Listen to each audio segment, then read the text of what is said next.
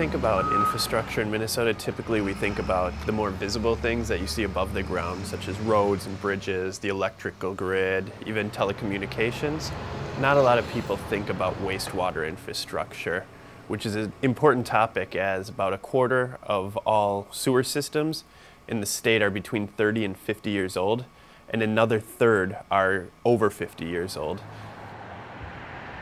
Minnesota really does cherish its water resources, and that's evident in so many different ways. It's no different in the way in which we manage our wastewater in the state.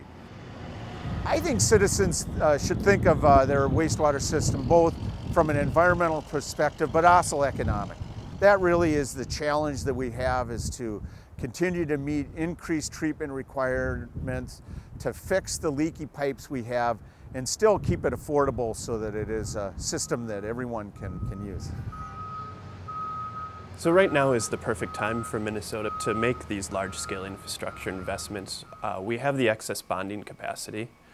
Interest rates are at a historic low, so once we start the repayment, we'll save a considerable amount of money. The bidding environment for these sorts of projects is highly competitive. And most of all, unemployment is particularly high in the construction sector, and now is a great time to start putting Minnesotans back to work.